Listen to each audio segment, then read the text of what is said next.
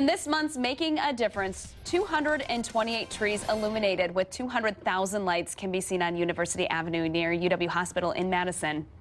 The display returned for another season thanks to a son determined to carry on the tradition his dad started nearly a quarter of a century ago.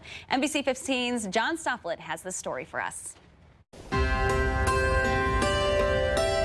I was coming down University Avenue here, the very first time I saw it, I got it. I understood it. It was beautiful. It was something really, really special. I got that feeling. So my dad was a smart man. He had a great idea. The late Dr. Jack Kammer's idea? Create something so bright, so festive. They can't miss it.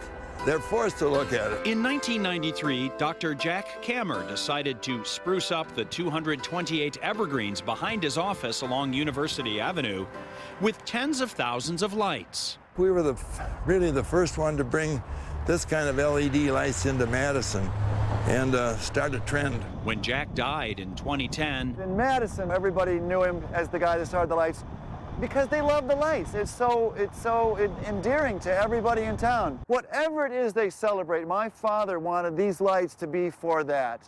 So it was for all religions, all faiths, those with no faith. Just here is a gift for you to enjoy, and it's from my father.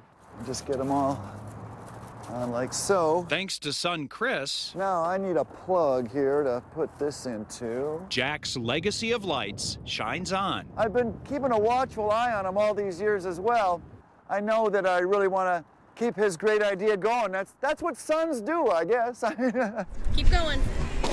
Keep going. Early each November, volunteers gather to help Chris string the lights. Oh, you know what? We got to untangle these. This year, a record 120 showed up. He'd be doing a backflip in heaven, seeing 120 people out here putting up his lights. Why the strong support? For thousands driving home after a long day or walking by, the lights just lift their spirits. Very often, people will be strolling up and down the parking lot here, looking at the lights. They drive in regularly, park their car, and just enjoy it. They jump out, they take pictures by the lights. That warms my heart. I know that everybody's sharing in the joy of the holiday lights. Sometimes you can make a difference just by making your corner of the world a little brighter. Something so incredible that is so impactful to people's lives, you have to keep it going.